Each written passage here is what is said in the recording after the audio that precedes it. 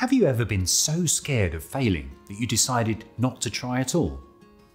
Fear of failure can be immobilizing, but when we allow fear to stop our progress, we'll likely miss out on some great opportunities. So in this video, we're going to take a look at some simple ways you can overcome fear of failure. First, analyze all potential outcomes, including the worst-case scenario. Often, shining a light on the unknown is all it takes to gain more confidence. You might find that even the worst potential outcome isn't so bad. Second, think positively. This is easier said than done, but positive thinking exercises like affirmations can really help to boost your confidence and self-esteem.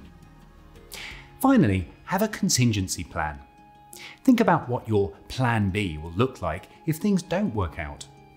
This way you can mitigate the risks and feel more confident about taking that first leap forward. If you want to learn more about fear of failure, check out our website at mindtools.com.